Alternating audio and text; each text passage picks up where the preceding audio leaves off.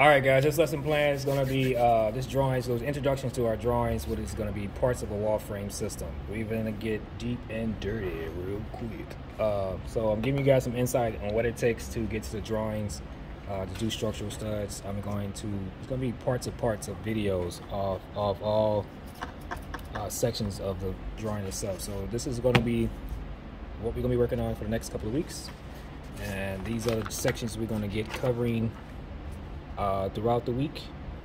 We're going to break this down into sections. I know you're looking at this thing like, wow, Mr. Owens, this is a lot. Yeah, it seems that way.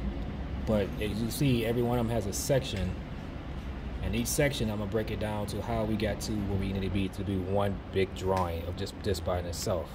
We're going to get into scale. We're going to do 1/2 inch equals 1 inch scale laid out. So again, this is the actual, this is a nominal, and then what you're going to do in real life is going to be the actual. All right, so let's get some of these terminologies down and we can get right into it. I'll be going back and forth between the drawings to connect your knowledge to the actual terms, right? All right, so the first one we're going to talk about is sole plate, which is the lowest horizontal portion of a wall framing. So that's basically the part you're looking at right here. This is the bottom of a sole plate. It runs all the way across the bottom. As you see, this is cut out because you cannot walk through a door and you have a 2x4 that you trip on it every time. So this is a sole plate, which connects the vertical member to the top plate, and it's also shot down to the subfloor.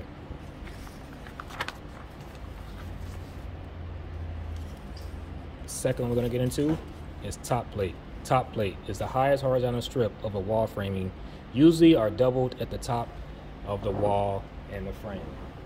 So kind of give me an example of what I'm talking about here. It's like having the sole plate, then you have the top plate, what goes on there, and then you have a double top plate, which is this is at the bottom, and then you have these 2x4s up top. All right, so kind of moving on with that. Now we're gonna move on to the second part of this.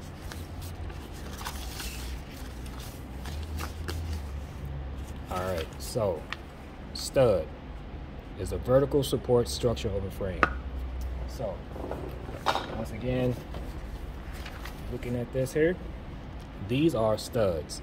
Every single thing on this diaphragm is studs.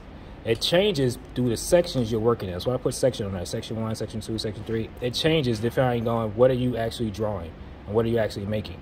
So a stud can easily change into a top cripple, door cripple, or it can easily change into fire blocking when you have leftovers. It can easily change to corner posts. It can also change into top and bottom cripples and everything else. And we're gonna go further into this. So just know, stud, everything's still a stud. It just depends on what applications you're applying it to. All right, second one we're gonna do is a header. A header is pretty much a horizontal structure member that supports the load over an opening such as a window or a door. I always think like this: if you ever went to the dentist and you actually had to get a crown, or you had to do, not a crown, a bridge in your mouth, right? And there's a vacant place in your teeth. That's just like a header. So what it does is literally it takes over that space that you use for a door or window, but actually carry the load of that pressure that's coming down. So again, everything stacks like your head. Your head is the roof. Your shoulders, your arms, your torso is the structural studs, the vertical studs. Your legs will be the foundation wall, and then your feet and your ankles will be the crown. Be the key, and also be the footing of the building. So I always try to say, terminologies to connect it to things that you already know. That's how you get further along with construction concepts. All right, we're moving into this. It's called king stud. Yes, I'm a king and you a stud. No, so what a king stud does, man, is help support the vertical structure element that's placed off layout adjacent to the frame opening of each side, such as a door window. It's the same length as the common studs in the wall and fastened in a similar manner. So once again, like I explained, it's the same thing. It's the same thing. All what happens is, just because of its particular job in each section, it changed. So in this case, this is now becomes a stud, but now because it's supporting that opening of the door, it became a king stud, which supports the jack, but also supports the header. So it has a job now.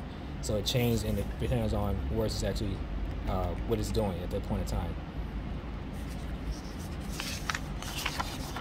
All right.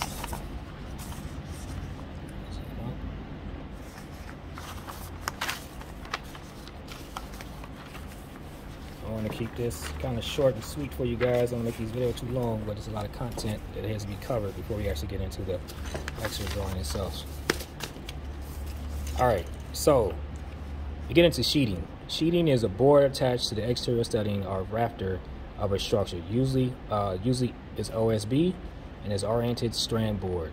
So this is a manufactured materials made for covering of materials for a wall structure or maybe for flooring or something like that.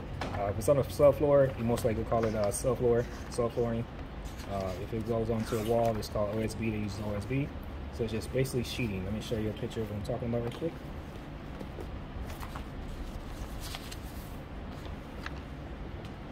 And there you go. So these are studs, and this is the sheeting that goes over to cover the actual structure itself. All right, only one thing too, when you're using OSB, you gotta be really careful because the fact that OSB is like to swell, it's like a pimple. If you get it wet, it's gonna fall right on top of your head. It's gonna form up on your head, and then literally what's gonna happen is it's no good to you. So you're gonna find yourself trying to cut out that bump, which all they're gonna do is you can't do anything around it. You gotta cut it out and use it for a different section of the wall or something like that. So you'll see on the job site, you'll see they say don't open up the OSB until you're ready to use for sheeting, so it won't swell under the material. It won't swell under because of the weather. Another thing is too, they put sheeting, so it'd be felt paper, it might be water backing, water paper, some kind of tie back or something like that, so it could really again support the structure of the OSB so it won't get wet, and if so, they keep the moisture off of the material itself. So it's like waterproofing. All right, cripple stud. All you really know about cripple stud is a stud is used above or below a door opening, which again helps support the load, the bearing structure of the building. So let's kind of look at this one, make it a little simpler on you. These are triple studs right here. Cripple stud, and so on. Cripple stud. And that's used again is to help support the load to carry everything down. Everything must stack, right? So these are laid out, same as layout as your stud. So if I say your stud becomes a cripple stud, but it's still on the same layout. So 16 on center, you might be pulling 16 on center. You may as well a 16 on center. It's basically having every red tick mark on a ruler, a measuring tape, indicates that is a stud that's going to be laid out. What we're going to do is on these further videos is show you how to actually find the layout for each wall section you want to cover. So 10 feet wall, 9 foot wall, 20 foot wall, doesn't matter. You're still going to be landed out on 16 on center. Yes, this does change, depends on municipality, the ingenuity of the building you're working on. It has a multiple factors of things that you need to take in consideration when you're actually using when you're doing layouts of studs. So you have to check with the engineering, the architecture of the building and whatnot. Trimmer stud and jack stud. So again, trim and jack is the same. It just depends on who you're working around with, what terms you're in. I've been on job sites where there was a debate on why we call it trim and why we call it a stud. I just came down to the solution that is whatever you're comfortable with, you're doing the same application as anyone else is doing. It's the same thing. As long as it's supporting the header, which his job is to just do that, support the header. You can call it trimmer stud, you can call it jack stud, it's still the same exact thing. You know, so again, it's attached to the king stud, which is adjacent off layout for the opening. One thing you gotta also understand that again, this is made, trimmer stud is just made for that. Our jack stud is to support the header that's supporting the load, which is the bridge of an opening, so you can walk in and walk out, or you can have a window that you can look in and look out in.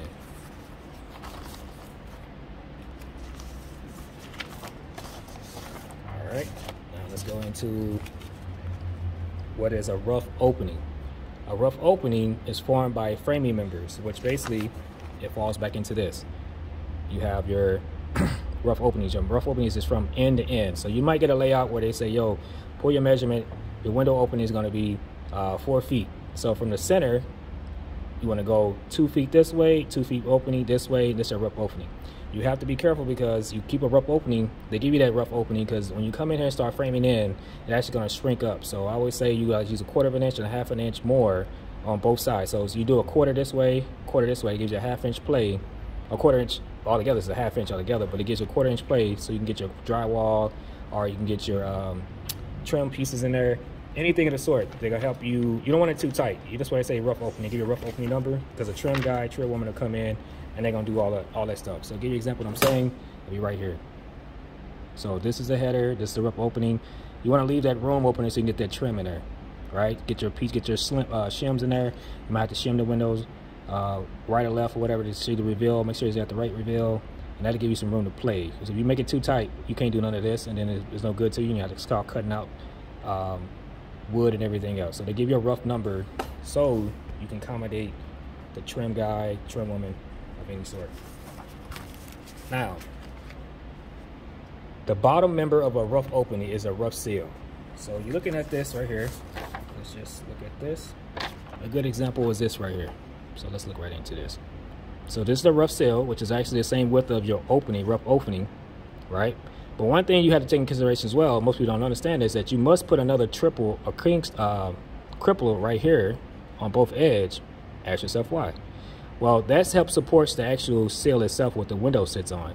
And think about this: when the drywaller come in, they put the drywall in, and it breaks right here, and it has no backing in there. What happens? They have nothing to nail to. You can actually, when you need to, sometimes you're hanging out the window, and you just need a nail right there, nail it right there to help support the flap that comes over the window, and there's nothing there. You're gonna punch a hole right into the siding, right? So by having an extra cripple in there, helps support the load of the window, helps support the window itself when you have to nail it off, and that reveals just right, but you have nothing right there. So when you put a nail through it, it sticks to nothing. You have absolutely nothing to nail into. But on multiple jobs where you're really trying to drive a nail in there and you can't do anything about it now, or a screw, because it's not going to hold because there's nothing there to help support it. So this gives the window a support, also help with sealing up the window better. You can wrap it around, and it just literally what it does is it helps seal, support the rough opening of the seal and support the load of the window as well. And it gives backing for the drywallers to come in. If they need to break on this, they can break on this, and it's all running 16 on center. All right, while we on that subject, let's talk about a little something called layout. All right, let me get it closer to nail in. All right, so if you see these X marks going this way, X going this way, that is an indication of which way the layout came from, right? That's all that X is indicating to, is just which way the layout came from. So you might be right-handed, left-handed, but you might lay the whole building out from right to left. So you'll take this, and your layout's gonna start, we're gonna just use 2 inches. And I'm gonna go 2 inches this way. All right, I'm marking my 2 top plate, bottom plate. Then I'm gonna go 4 inches. Then I'm gonna go 6, and so on and so on. So with that done, what I'm gonna do is, I have to tell you which way I travel. That X gives you an indication, like telling the story, which way, it's taking my speed square, by the way, that you travel. That's all it's doing. That X mark is telling you where it starts, which way you came from. So I came from right to left, so, and I marked my X this way. It's telling the person behind them, yo, your layout will come from right to left, and then it will break on center, right? So that's like 16 on center. It goes back to this. In this case, I'll do this. It's gonna break 16 on center. It's gonna break 32 on center. 48, right? Drywall is 48. It's 4 feet by 8 feet. So when I'm laying this drywall out, I know it's gonna break at 48 if I lay it 16 on center. So to give you an example of what you can do as well, a little cheat sheet is saying this. You can literally, let me just show you like this. You can take, you should burn 3/4 inch when you're doing layout. So when I say 3/4 inch burn, it's basically so your drywall can always lay directly on 16, right? So if I go 15 1/4, then I go 31 1/4, and I saw I'm going 47 1/4, I can make it back up and put my 2x4 right there on the 40 1/4 mark. Why? Because, let's see if I can do this. This is literally the center of this thing here. This is 1.5 inches. So I make it back up, right? So if I go put my 2x4 on the edge of that 16 on center, 15 1/4, I can make it back up because this is 3/4 inch of it already. And it's always gonna break dead center.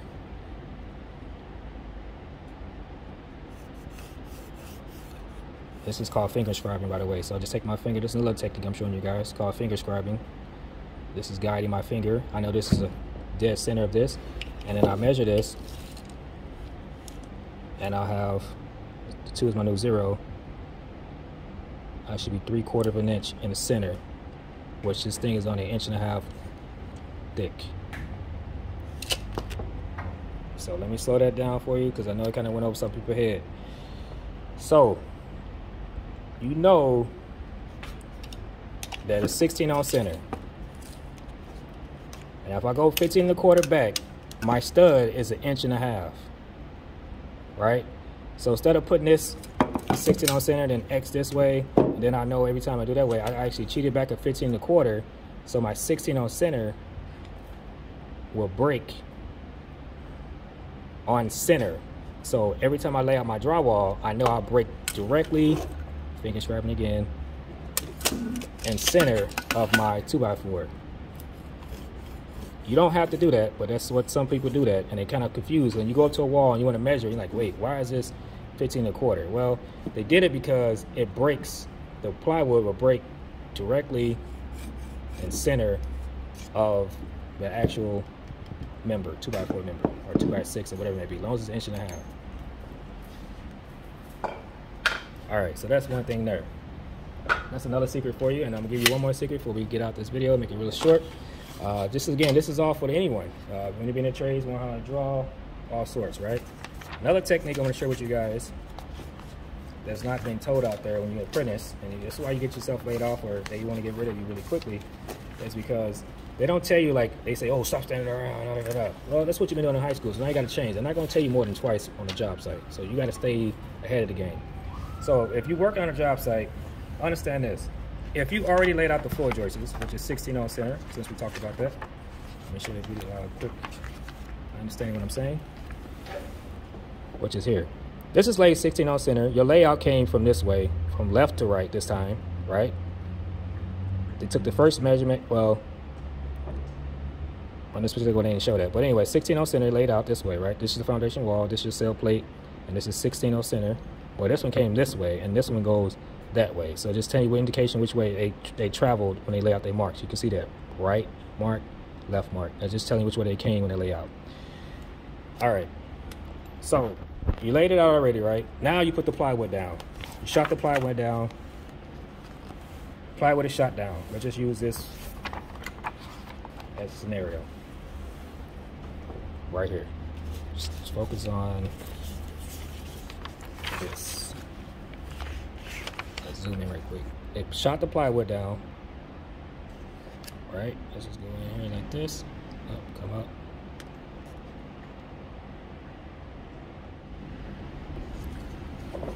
Alright, shot the plywood down. Right? So now, this is say these studs are your joists, right? So all the joists is laid out. So every nail you see is a joist. You see how this is broken center now? They laid out like 15 on center, 15 1/4, and that's how your plywood is breaking on the center of this joist all the way through. So, given that, while you waiting around, waiting for the foreman to tell you what to do next, you don't have to wait on the foreman at all. Why? Because it's already pre-laid out for you already. All you have to do is go over, look at each line that's shot up. This your joist, right? 16 on center. And start dropping studs right over top of those bad boys. They would not yell at, they might say, what are you doing, what are you doing? But they're already telling them that you're already thinking ahead of the game. So while he or she has the plates laying down, you got the plates already laid out, right? Ready for them to lay it out. But while you do that, and they still laying out another wall for you, you can start laying out your joists, your studs, your 2x4 studs. Don't worry about putting the headers in. Don't worry about putting the jacks in, the cripples. Just worry about putting those studs in 16 on center, because everything's laid out on 16 on center, because it's already going to stack on each other, like your head, your shoulders, everything else. So when you raise that wall up, which I'm going to show you right now, it'll accommodate the pace. So while you laying the wall out already, let me zoom out. These studs is gonna lay on top of, you can see the layout right now. The layout right there. It came from right to left for the openings, right? And then when it's all said and done, when you're done with the top plate, you see these nails going there, it's to give you an indication. Do the same thing on the second floor. Because the joint's gonna sit right on top of your studs because everything stacks, right? So you already gonna be ready for them already. So the plywood is down already. You got nails shooting up through the wall, going through there. Now just start laying out the 2x4s right on top of them. And then they're gonna come over and they're gonna lay out the top plate, bottom plate. But that's another step you don't have to worry about doing because you already did it already. So they gotta come in and just do that. You come back with the framing gun, shoot that up, bow. So by the time you're done with this and you can do all the layout cuts, they on the other side doing the east elevation or west elevation, or south elevation, whatever it is, but you always in cahoots or in sequence with everyone on a job site. And so when it's time to layoff come, because you know they're always going to come around, they're going to think about having you on a job longer because you already thinking ahead of the game. Just by simply seeing the floor plan before you actually see the blueprints. You already learning how to do blueprints before the blueprints even come in your hand by knowing these small techniques. And this is how I'm separating you guys and girls and whoever's going to be in the trade from anyone else, right? So these techniques is not going to really apply too much when we start drawing, but it is going to apply because it's giving you, just give you more insight in depth on what it takes to get to this point of measurements. All right, guys, that's all I wanted to share with you at this point. I'm not going to bore you too much more. I just want to give you guys, again, some insight on what it takes to get to that level of excellency. And it's really just come to the simple concepts of just knowing what you can and cannot do on a job site. Employability skills to get you to that next level. So, if you like the videos, man, do subscribe. It's going to come several simultaneously throughout. So, you know how I do it.